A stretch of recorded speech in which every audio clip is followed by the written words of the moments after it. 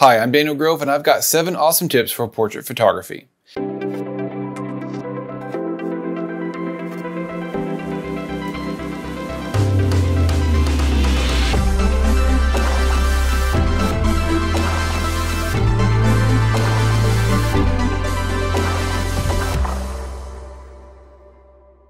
Now, first of all, let me start off by saying 2 things. First of all, I love portrait photography. To me, portrait photography is special because I'm an extrovert. I love meeting people. I love hearing their stories and learning about them and seeing how people are different than myself. That has always intrigued and interested me. And for me, portrait photography is just that, combined with art and, of course, photography, which I love. So I enjoy getting to know people and turning that into a photograph so that other people that view that photo can get to learn a bit about that person too. So for me, that's what portrait photography is. Now, portrait photography does kind of contain a lot of different things. And this is the second thing I wanted to say is that portrait photography is kind of vague. It could include family portraits, high school seniors, professional headshots, models, cosplayers, all kinds of things are kind of grouped inside portrait photography. But in my book, as long as there's a person as a subject of your photo, it's a portrait. So with that said, let's get started with the first tip. And I'm not going to make you wait till the end of the video for the best tip. No. I'm going to do it the other way around. I'm going to flip the script. Number 1, the best tip I have. You ready for this? Sit down. Make sure you're seated for this. Bug spray. Now, I live in Texas, right? In the South down here, we got mosquitoes, we got flies and gnats and all kinds of gross things that just really make a photo shoot unpleasant, especially during the summertime, and bug spray. I'm just going to leave it at that. You are welcome. I just saved you so many photo shoots, and you can impress your clients by bringing your own for them. There you go. Okay, tip number 2. This will be a little bit more globally, applicable, I think, is this. Get to know your clients. Pretty obvious, right? But it's really important, and you don't want to skip over this. You want to do as much as you can to get to know your clients because that's going to make the photos better. When you understand them more, when they understand you, and you connect with them better, your photos are going to be better because you'll be able to pose them and guide them. They'll be able to relax and have more fun in front of the camera. And like I said, that equals better pictures. So there's a few questions you want to ask your client before the photo shoot happens. You know, when you're in that planning stage, a month, a week, hopefully more than a few days before the photo shoot, here's 3 good questions you got to ask them. Number 1, have you ever had a professional photo shoot and what was that experience like? That's pretty good. Not to just sit back and wait for their response. You know, they may say, oh, we've never been photographed ever before. That's not bad. That's good because then you're the first, right? You get to make the best first impression and they'll always weigh everybody else after you against how you perform. No pressure. That's just how it is. Now, if they have been photographed professionally before, maybe they had a really bad experience and hopefully they'll actually tell you because you've asked, what was that like for them? What was the bad part? Was it the photographer? Were they cold and boring and awkward? Was it the photos? Were they blurry or dark or not the style they wanted? Was the photographer slow? Did they give just a few digitals or too many? You know, all these things you need to know so that you can outperform the last guy. It's kind of competitive. I'm not normally like that, but it's true. You want to outdo anything before. You want to outdo yourself. The second question you want to ask them is, what is most important to you about these photos? And again, just sit back and let them answer. Don't give them any ideas. Don't give them any hints. If they have no answer, they have no answer. But if you give them some time and you make them comfortable, they'll be honest and they'll tell you. Maybe what they value most is the fact that their mother in the family photo shoot has stage 4 cancer and she doesn't have long to go. They may not have told you that unless you asked for it. And that's pretty important to know. Other things that they may tell you is that they value candids. They just want mostly photos of their kids playing and being themselves because in 2 years' time, they're not going to look the same. Kids grow fast. I got 4, 5, a 5th one on the way. So I know little children are time travel machines. It's important you capture them good. That's another topic. But you want to know what they value most so that you can deliver that and make sure they're getting the most bang out of their buck. Third question, and this might be most important, although I'm a little biased on this one, but here's the question. What do you plan on doing with these photos? And just sit back and wait. They might say, oh, these photos are, just for Facebook. We just want to post it, let our family or our friends see, our anniversary, or I just want a modeling portfolio. And that's fine. That's a pretty common answer. But you might get a little bit more interesting answer, which is this. Well, we have a big empty wall in our house, so we want to put some beautiful photos on it and, put something on that wall. We want some family art in our house. Cha-ching. That is a great answer. Those are my kind of clients. And that's where IPS or in-person sales comes in.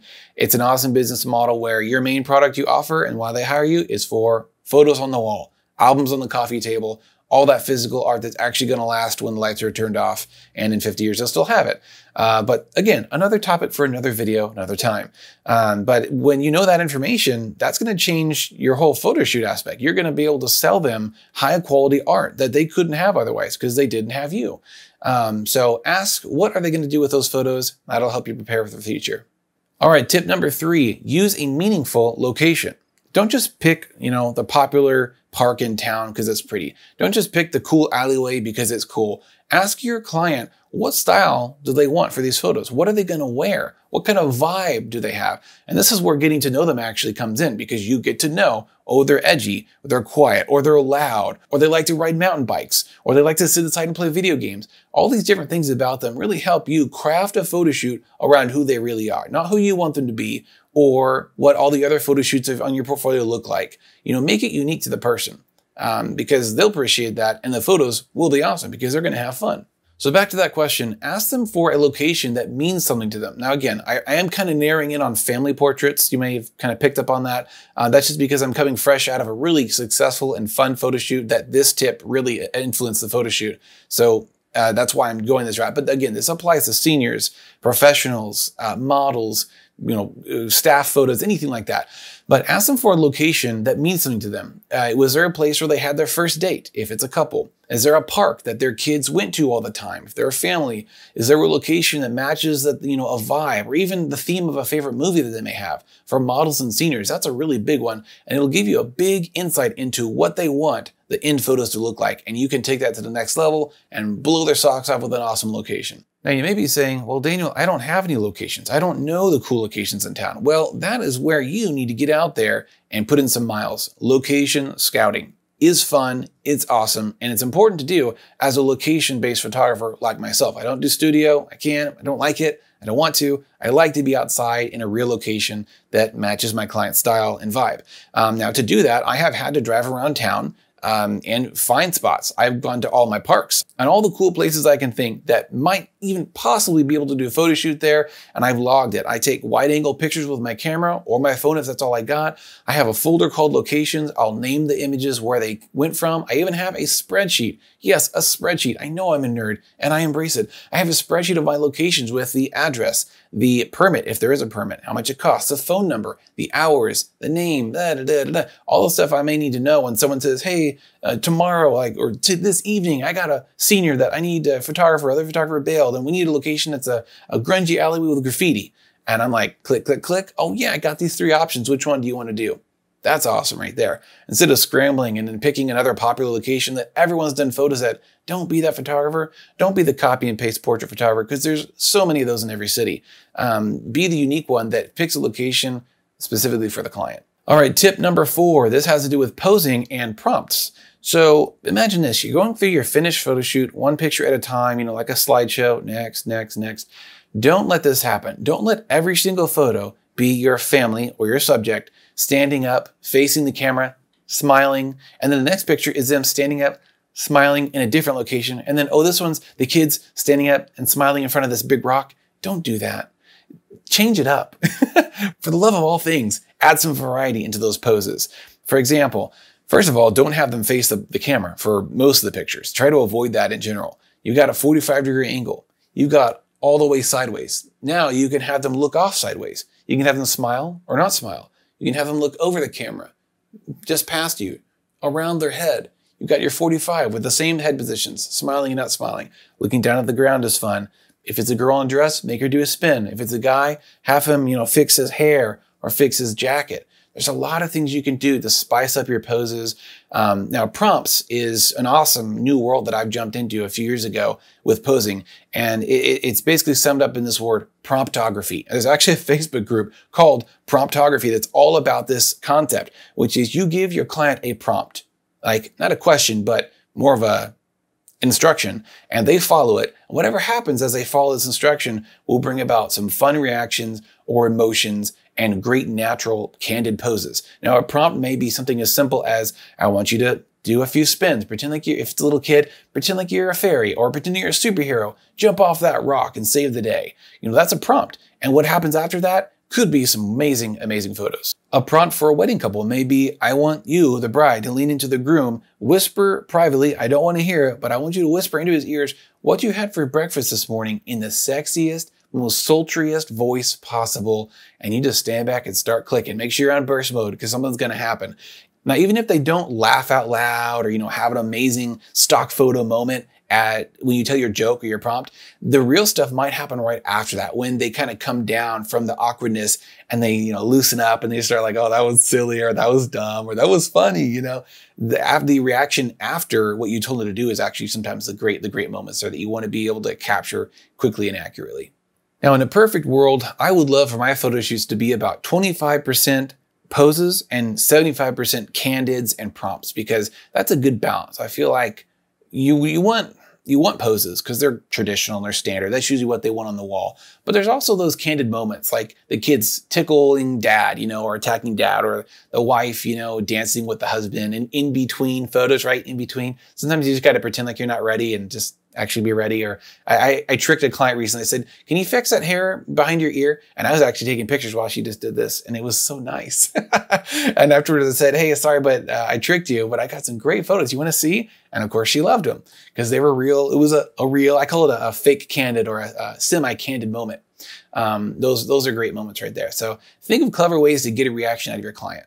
All right, tip number 5, get individual or solo portraits of the people in your photo shoot group. Now, again, this kind of applies to families. I did this at this recent photo shoot that I referred to earlier. I had a mom and dad, and there was 2 young adult daughters. I think one was like 18, one was like 20 something. And I made sure to get some great individual portraits of each and every person, not just the pretty girls, but the mom and the dad. Guys need photos too, man. If you do wedding photography, please just take at least 3, 4, or 5 minutes to get a few good shots of the groom, because we know it's all about the bride. But you know what? Those guys are looking pretty good too. They had to put up with a lot of stuff. Maybe they paid for it. Maybe they helped. But give them some good portraits too. Give them some attention and some love. But I feel like this is really important, and this is kind of a downer right here. I don't want to depress you or give you anxiety, but we're not guaranteed tomorrow. Life is crazy. I have 2 or 3 of my high school friends that I grew up knowing that are dead now because of car wrecks, freak accidents, just weird stuff, health problems. And just the stuff happens. Life is wild. So having those individual portraits, you never know. That solo portrait you took last summer of the person, that might be, the one photo they had of the kid for the funeral or the newspaper or whatever. But aside from that dark view of that whole topic, the light side is that when you take solo pictures of people at a group, when it's not normally just for them, they realize that they're important. The kids at the family photo shoot will say, hey, like I was worth 5 to 10 minutes of some good pictures. And I got some awesome pictures. I've never had a good picture of myself. I've heard that so many times. And it makes me so happy when I'm the guy to fix that problem. I love giving people pictures that they've never even seen before. So be sure to sit down, take some time, bring a stool, get a long focal length lens like an 85 or 100, and get some great compressed just headshots and solo pictures of the people in your group. If that applies to your photo shoot, I promise you it'll be worth it in the end. Another cool thing that happens when you do this is that the other people that are not, in front of the camera, they get a break. And when your person's done, they get to go have a break, and they get to kind of watch from an outside view what it looks like. And they also get to see you looking so professional and knowing exactly what you're doing. And that's nice too. But yeah, give them a break, and make sure if it's a family or, staff photos or a bunch of headshots, make sure that people are not behind you. Because if I'm staring at my client, what are they looking at? Probably not me. They're looking at all their brothers and sisters laughing at them, or their coworkers, try not to look, but looking. Get the extra people perpendicular. Get them over there, or hiding behind a wall, just so that it's just you and the subject, because that'll help them focus, and that will lead to better pictures in the end. All right, tip number 6. Learn off-camera flash and have it ready just in case. Now, I like to use off-camera flash in most of my photo shoots, usually in a sneaky way. I'll just kind of add a little fill light. Like this recent family session that I did, I'll put some pictures in the video. It was a beautiful golden hour, perfect. And the location, which was like the family's favorite park they always go to, right? Important location, was that tip number 3, and it worked, it paid off, and beautiful lighting. But I still had off-camera flash going, even though this was a natural light styled photo shoot, golden hour, the sun was setting behind him. It was just fabulous. But I had my 34-inch softbox adding a little bit of fill light to the front, and it made it look so nice and clean. So I also have had shoots where I needed this more for the safety reason and not for the creative reason, whereas they came super late and the sun is going bye-bye, and we don't have that beautiful golden hour lighting. Now it's like blue hour nighttime lighting. What are you going to do if you don't have flash? You can't use a pop-up flash in your camera and get good pictures. Don't even try that. Get a speed light, get a light stand, get a controller on your camera. You can get a setup with wireless speed light for about 200, maybe 250. And that will take you a long way. And that'll open up more doors of possibilities of things you can do now that you could not do before. So just in case something crazy happens, getting late, maybe there's a terrible traffic jam or there's an emergency and your photo shoot in the evening is late or whatever, you got a light to fill and you can still do photos if you want to. You can still do them. What if the shoot's inside a house? Are you going to rely on yellow tungsten light bulbs to light up your subject? No, you're not. Don't do that. Window light is awesome, but you don't always have window light. You can't have a whole family packed around a little window. Having a speed light wirelessly bouncing off the ceiling or the back wall coming towards them, that's awesome. You can get some beautiful inside photos with just a $60 speed light. I know because I've done it. And if you want to see what I suggest buying, I'm actually going to put some affiliate links down in the description down below so you can see some very affordable and a little bit higher end lighting setups that I suggest buying if you're curious about that. So have off-camera flash ready, actually learn how to use it so you can have that as a backup plan or a creative option or in between to be able to fill in those shadows and just make more pleasing portraits. All right, my last tip, number 7, and this is kind of alluded to earlier, but shoot during golden hour. If you have a photo shoot on October 25th, Google sunset time, October 25th, 2000, whatever the year is, and you'll see the exact time. Oh, by the way, type in your city too, because that matters. You'll see the exact time the sun goes down over the horizon. Back up about 5 minutes. That's when you want your photo shoot to really be in its prime or ending, because that's when the sun gets beautiful sunsets.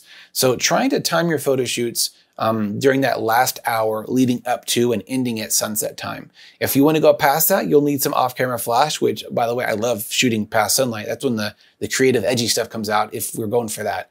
But that 30 minutes just before sunset is beautiful. Why I like this so much is that the sun is lower on the horizon, right? It's not above you like noontime. It's down here, just about to go, or we're about to rotate away from it. Actually, it's not moving. We are. So when the sun is lower, when we are turned away from it, the light coming from the sun is actually diffused because it's going through what? Atmosphere. And it's going through more atmosphere because it's lower. And it's bouncing off of the clouds and coming down at a different angle. So you actually have soft sunlighting or softer sunlighting in the evening than you do in noontime, which there is nothing, unless it's cloudy, there's nothing to diffuse direct sunlight in the middle of the day. For years, it's so embarrassing. For years, probably 5 years, I shot middle of the day, 3 p.m., 12 p.m., 4 p.m. I didn't know any better because no one told me. I didn't have my YouTube channel to tell me this 7th tip of great 7 tips for portrait photography. I didn't have Facebook groups or YouTube or anything to help me not be an idiot. No offense if you don't shoot during golden hour, I'm not calling you an idiot. I had a lot of problems that took me way too long to get rid of. And one of them was shooting at the right time of day for the look that I personally wanted. I wanted soft light. I wanted golden hour. I just didn't know what it was called or when it was.